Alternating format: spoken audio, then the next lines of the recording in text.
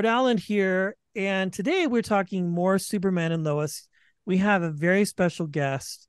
I've been looking forward to this conversation for a while. Actor Wolé Parks. You are our fourth cast member from Superman and Lois, so thank you for your time. I'm No. excited. Who else did you get to talk So to? we've had Alex Garfin on the show twice. Who's in my We've had Sophia Hasmick and oh, Indy Navarrete. yeah. You're on the list, and then we are slated to have a conversation. His name escapes me. The newest Kent brother. I can't. The Oh, name. Michael Bishop. Yeah, Michael Bishop is due to come on next week. Nice, So nice. I'm excited. This is really cool because I've said this to other castmates, and I'll say it to you. The thing that I love about this show, I mean, there's many things, but the one thing that I really love, it's not just another origin story or a story about Superman and Lois, but really Mhm. this show is just embedded with themes of family, Yeah. relationships, good, evil, it doesn't matter. It's about relationships. Is that a fair assessment, I would say? 100%. And I'm glad you pointed that out because I think that is what Todd helping our original showrunner. We have two now, Todd and Brett are do it together. I think that's what he wanted to do because it's like, how do we come at Superman from a new perspective? I mean, because it's been done so many Oh, times. yeah. They're redoing it again. You see, with James Gunn now, with the new movie coming out. Yes. Yeah, exactly. So it's like, what's unique? Because like the way he describes it is, how do you tell a story about a man who can fly but make it grounded?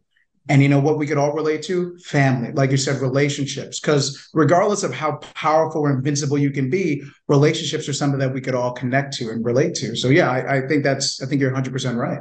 Yes. And even when we first meet your character, John Henry Irons, Mhm. and we all get thrown for a Decepticon moment because you get recognized in the suit as Captain Luthor. So now everybody's going, oh God, it's Lex. But Yeah, really, we find out throughout the rest of the season and on into now that that's not necessarily the case per se. Even now, going from a formidable foe mhm. to Clark and to Superman to now becoming a frenemy or an enemy or a friend, however you want to describe it, you still have And that they're family friends. We dynamic. go with Yeah. friends. Yeah. So I think that's what makes it like fun. Mhm. And as you said, Superman is a handful of other superheroes where we have just really seen it like in every iteration. Um, Yeah. and I think Dean Kane is tired of answering questions at Comic Cons. If he's seen your show, if you Google him in every Comic Con, I don't know how often you do the circuit. I'm assuming you No, I probably haven't done any of them. you But don't wait, do so they this ask him, and what does he say? He's every like, no. It's time. like, Have you seen the new Superman and Lois? And he's like, no, I don't watch television. So let's talk about this because this character is complicated. He's very layered. It seems like playing him could be extremely intense because of yes. what we see. Yes. No, and that's a great point. And it was, especially, I'll tell you what, season one, when we shot, everyone knows we shoot in Vancouver. And back then, that was like the height of the pandemic. We were one of the Right. first shows to come back. And back then, they were doing 2 weeks quarantine for anyone that crossed the border. So we were stuck there. We are kind of isolated by ourselves. Like a lot of people, like a few people had their families with them. Most people did not. Like I said, you couldn't cross the border. So we were stuck up there. And it took 10 months to shoot because of like, all the thing, it's a new show and COVID stuff and people get sick, blah, blah, blah. And yeah, for me, honestly, it was like I remember at the end of 10 months, I needed a break from him because I was living in that darkness for so long because he is so heavy. And that's why I was also, thankful that season two came and he started lightening up a little bit. And it was about more about like the relationship with him and his daughter and like building that out and how is it to be a single dad now and all that. So yeah, it's kind of nice to see that arc. Like I just want John to be happy. I just want him to I like think, be yeah. chill. Unfortunately, Bruno Mannheim comes around, kind of stops that. He's not going to be that happy for the season, but that's okay. We'll get him there eventually. Yes. But it is also a lot of fun. when we watch this, to see that character lighten a little bit, because you come in hot, obviously, and again, the assumptions are swirling about who this person is. Mhm. One of the cool things, and I feel like it's very much worth noting, is that there is not this character, although he exists in this world per se, you have been able to create and develop him from scratch. Like we have not Yeah. really seen him directly in any of these iterations, I don't believe. No, no, that is the cool part. Obviously everyone jokes about the Shaq movie, which I've not seen. But I've told people I will force myself. I shouldn't say force myself, but I'll watch over the break, over summertime. But yeah, you're right. That's been kind of cool, is to make this an original character. Like, to be honest with you, when I first got cast, I thought I was Lex Luthor. Yeah, I would assume that that's probably would be a very smart assumption. Yeah, that's what I assume. Like, because the sides, they were like dummy sides. Like, my name was like, Greg Smith or something generic. But like, you can tell who they were going for, and so that's what it was. And I was worried because I know there are so many iconic versions of him, like Gene Hackman, Michael Rosenbaum, all these people. So I was worried that I was like, okay, I got to live up to those guys. I don't want to watch their stuff. I don't want to be compared. I want to do my own version. So when I found that I was John Henry Irons, that kind of freed me. It allowed me to do what I wanted to do, and especially infusing him with all the backstory that they gave him, like that rich backstory of, like, losing his wife, is like leaving his daughter, abandoning her, and going on this revenge mission, and all the PTSD and the trauma he's been through. It was cool to bring that to life. And now we know it's common information knowledge. We do have a Lex Luthor now, but we don't Yes. really know much. And your character, for people who have watched or who haven't, I'm sorry, we're not really spoiling much. You are the suit in particular, all of Mhm. that is somehow related to that Luthor Corp, which I think we'll probably Yes. explore and get more of that Yes. information. But I can imagine when you first get the role and people see you, I mean, if you even Googled your name that first season, when we met you, people were like, oh, it's Lex. And then it's like the media just went berserk with it, like on every Yeah. level. No, no, it was, and to be honest with you, it's so fun. I actually, I hadn't thought about this in a while. I remember we did our first press joint interview, or whatever, junket, whatever you want to call it. We did it remotely because we were in Vancouver. Like I said, we did it as a cast, and honestly, it was really weird because a few press people asked questions to Todd and Tyler about my character rather than asking me, which was kind of weird because they thought I was Lex. That was the whole idea. Everyone thought I was Lex, and they're like, "How does it feel? What do you think about this Lex?" Blah blah blah. And for me, it was just odd because I'm like, guys, I'm here. I know it was weird. I even saw one headline. It was like Superman and Lois introduced first African American Lex Luthor. It was like crazy, which I mean, that would be cool. But I mean, it's just interesting, like how far the media took Yes, that yeah, information. But it's and still great to. I mean, thankfully, your character is awesome no matter what. But no, yeah, no, no, and I appreciate that. But yeah, no, you're right, and that was a big thing. I mean, like, and trust me, I know how the internet can get. So, like, because some people are like, "Oh, it's so cool." Other people are like, "Oh, they just trying to be woke," and like, there's always, you can't please everybody. So I very much, A, I knew what was going on anyway, so I was happy. But B, my job is to do the best justice I can for my character, and so I do that. I try to block out all the noise and just do the best I can. And I think people were surprised with it, and people seem to have connected with it. So I'm really glad they took the route that they did. yeah, fantastic work. Well, I've asked this question of your other castmates. Who have you Mhm. been able to share scenes with this season that you either A, haven't shared with before, or B, have had very limited time with on screen, but now you get to do things with differently, or that you Yeah, haven't done yeah. with Well, I mean, before? well, there's two. I mean, like, as far as, like, people who've been on the show so far, Em and I work a lot together this season. We've already seen that in a couple episodes. It's gonna continue on, and I love Em. Like, I think we all say it, and it almost sounds cliche and like we're faking it, but like we all get along. Like, we all hang Yeah, out. I've We heard we that we like, from everybody. yeah, we truly do. I saw Sophia 2 days ago. And like she's hanging out with one of the producers, I think, that today. Like, we all hang out if we can. So it's been cool to work with Emmanuel because our characters really didn't interact that much before. But for me, the big one is working with Chad Coleman, just because Chad and I, like, I met Chad. We did All American together a couple of years ago. Yeah. Our characters didn't overlap, but we had one day where we were on set together all day and we got to know each other. And Chad is a character, man. Chad is amazing. He's so smart. He's so all over the place in his intelligence and how he thinks. And so for us, we had so many scenes this season, and it was really fun to go up against somebody who's like, has this kind of gravitas and has been in the industry working for so long. Like, I'm really looking forward to what people see us get into as the season progresses. Yeah, we've had Chad on the show before from All American. So I wanna wind things back a little bit because if I'm correct, and sometimes this information on IMDb can be a little bit Oh, skewed, but you sure. started out in soap opera, right? That was Yeah. really where things got started for you. Then you land a few other things, The Vampire Diaries, Cade, that was big. Yeah. And then Yeah. it Yeah. just progressed from there, your journey as an Yeah. actor.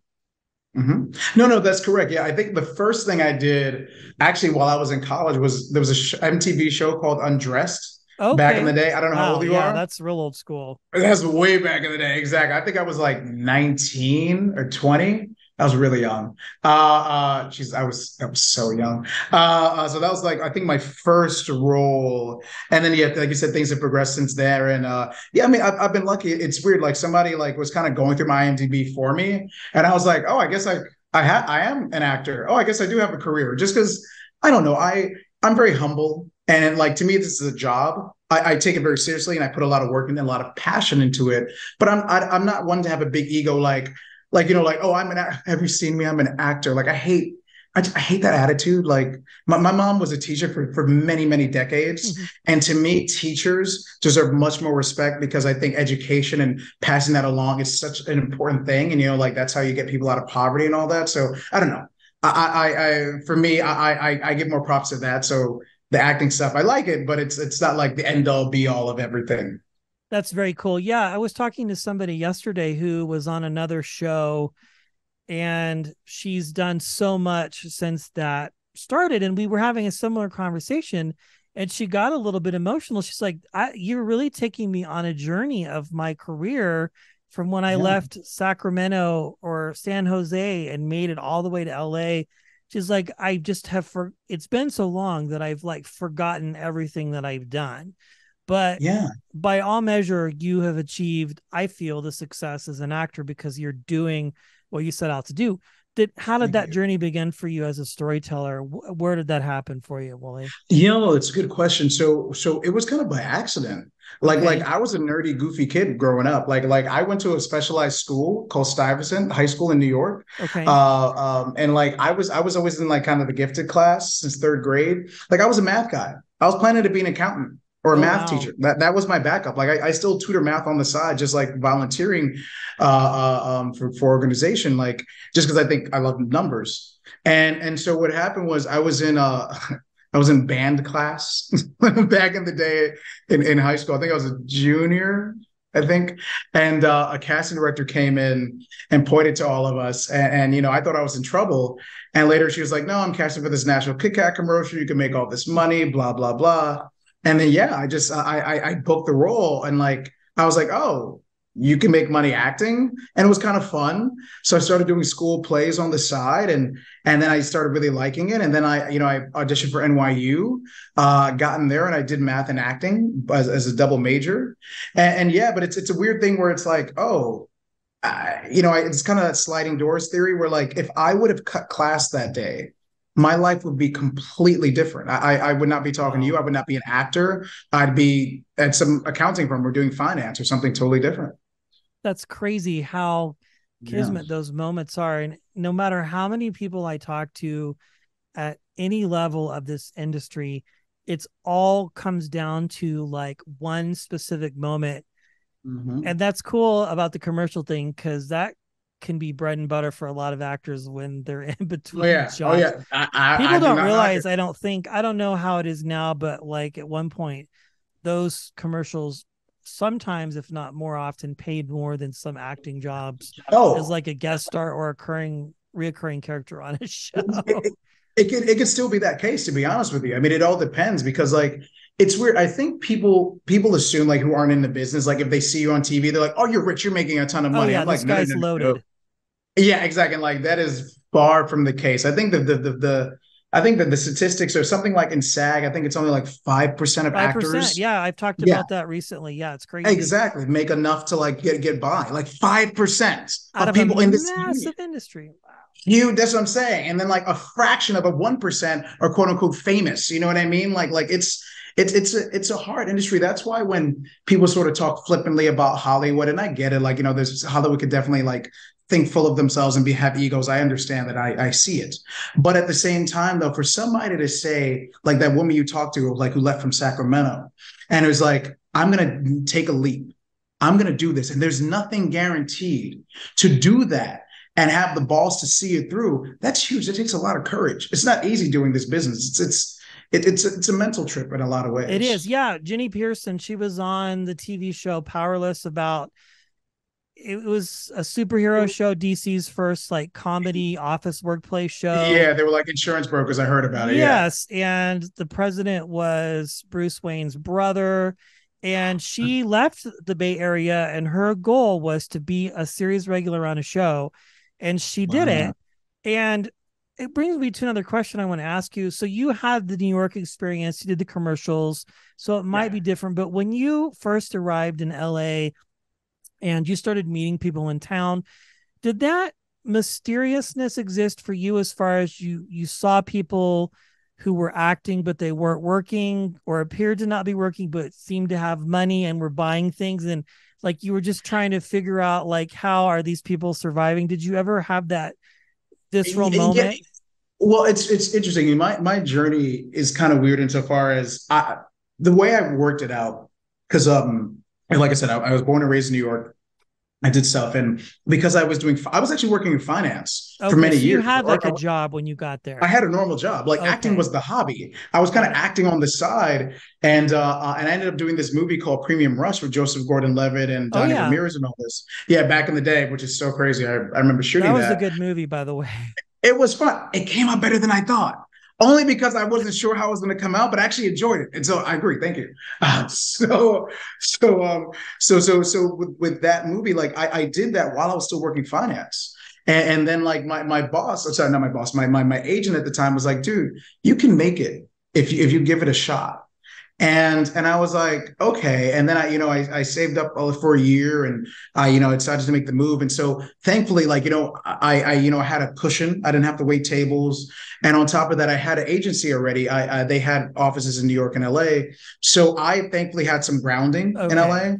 But so the mysteriousness of it like was more so not about the business, because I get it's a business. It was more so about like people kind of like I said, like some the weird egos and the weird mentality of LA. Because again, I came from New York. Like New York, I don't know how much you know about New York, but New York is like straight, tend to be straight shooters, is what we Oh think. yeah, there's no BS, there's no personas. It's And like, I love that. Yeah, yeah. exactly. Yeah, and that's what I came from. So coming to LA, or like I'll never forget. I was at a party. One of my friends took me to some party or some show or whatever, and like I met a guy, and he's like, "Oh hi, my name." I don't know his name, but his name was like, "Hi, my name is Jay Allen from CAA," and I was like, "Okay, I'm hi, my name's Wolé." I don't. It was like I didn't know what he was like. I just said hi. I was just like meeting random people, and I don't know why he gave me his full on like name and title and job. I'm like, am I supposed to now think like a lot of you? Am I supposed to like beg for work? That was weird to get past. But again, you just kind of wade through that, and I feel like honestly nowadays a lot of people have that because of social media, and everyone wants to feel like they're more important than they have to be. And I don't know. It's just I feel like that's just life I now, appreciate Brett. your candor and honesty. Yeah.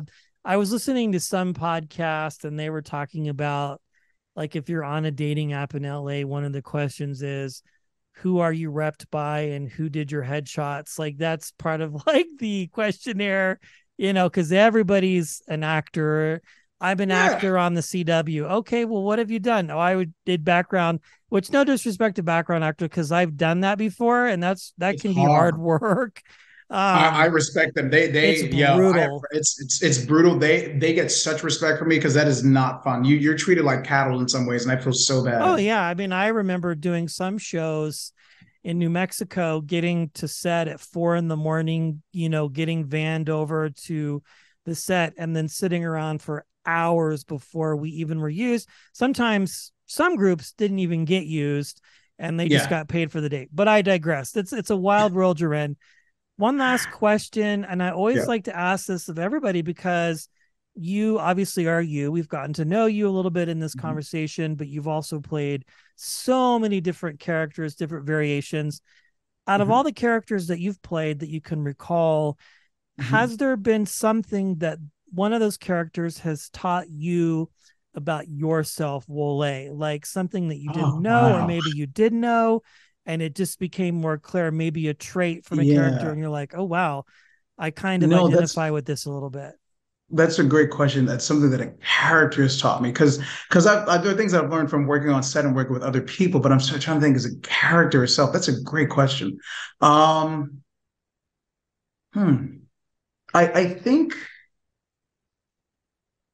I guess to be honest with you, if there was anything I learned, I mean, probably from this character, I'm trying to give you like a cheesy answer That's okay. because I mean, it could be any of those things that we mentioned, no, no, no. I know. I'll tell you this. Like, I don't. It's not the character because I guess for me, like I said, I take it from as a job, and I go into research with things. Um, so there's nothing specifically as a character. Like this is kind of a tangent. I'll tell you where I get most of my stuff from, or at least what's helped me in life. I'm sober. I've been sober for a little over 16 and a half years. Wow, that's And great. I think that has helped me because that has brought a lot of humility to me. And so for that, I can like take little pieces of each character and say, okay, how do I infuse myself with that into the character? And so therefore we kind of become one. It's not exactly the question you No, that's the asked, but perfect, like that's a great answer. I think yeah, that that's the works best way I out. could say Yeah. it because yeah, because like I've never thought about it from that perspective. But I'll tell you, I'm gonna think about it after we stop talking, and I'm gonna really be like, yeah, what have I learned from my characters? I never thought of it from that perspective. That's really interesting. Yeah, I think that's a good thing to think about because I feel like, again, I've said this before dozens of times, your world is so different than what most people would know of in 8 to 5, whatever the case might be. And you get to play Yeah, so many different unique people. So yeah. there you go. Some food for thought. Well, how many episodes do we have left before we go on a season break? Yeah, so we just they just aired episode 5, so there are 13 episodes this season, so that leaves 8. And I know we just had not a hiatus, but I know we just had a repeat this week. Next week they come back with episode 6. So yeah, there's 8 more coming. A big roller coaster with Bruno, and they already teased the Lex Luthor stuff. I know they just dropped the trailer. I saw that today for Lex coming up, Michael Cudless. So yeah, it's gonna be an interesting ride, and I think what I'm proud of, because I think it was a big swing that they took, was about the cancer stuff. Yes. And it seems like people, because I've heard from people I know, like, it was a big swing insofar as like it can be all consuming. And I think so far people have connected with it. And I hope they still do as we continue to go down that road. But yeah, I just appreciate the fans being open to just the show and just what they're trying to do this season. And I just love our fans for that. We have amazing fans. They're really good. Yeah, the best. Well, again, this has just been a thrill ride. I've been looking forward to this. Congratulations on all your success, Wolé. I appreciate your time with us today. Thank you so much. No problem. Thank you, Brett.